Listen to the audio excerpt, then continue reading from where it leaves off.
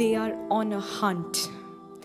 When you find women in Tamil Nadu's Ramanathapuram wrapped in cotton towels, walking with long coconut spoons on a hot summer afternoon, don't be surprised.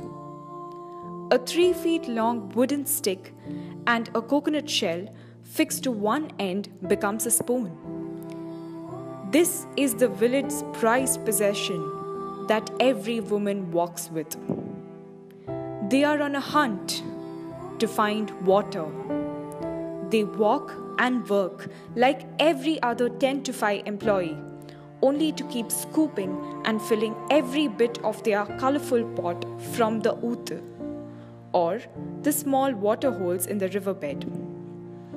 One tiny scoop at a time, carefully filtering the dust and other particles. After all, this is their drinking water.